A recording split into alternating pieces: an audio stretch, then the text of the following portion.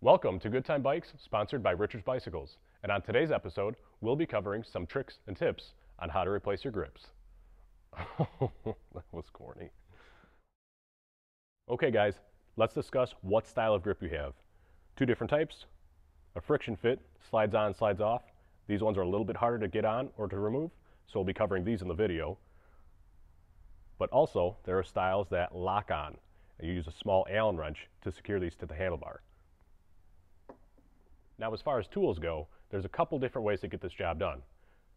Alcohol, a razor blade, a flat blade screwdriver, a smaller one, and if you have an air compressor with a blowgun, that'll make the job a little bit easier. But let's go over a couple different techniques. If you're going to dispose of your grip once you're done, this way is pretty easy.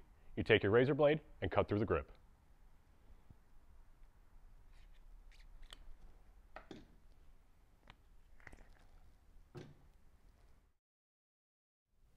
If you have an air compressor with a blowgun attachment at home, this is the other technique you could use.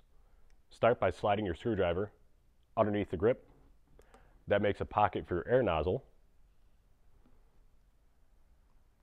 And begin to blow your grip off.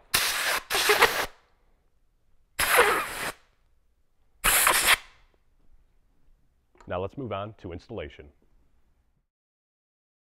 Now that we're halfway done, this is where it gets easy. Take your grip, spritz a little alcohol on the inside, slide your grip on, make sure it's in the position you want, and by tomorrow, you'll be nice, tight, and secure. Now let's move on to the other side. Let's use our alcohol trick one last time.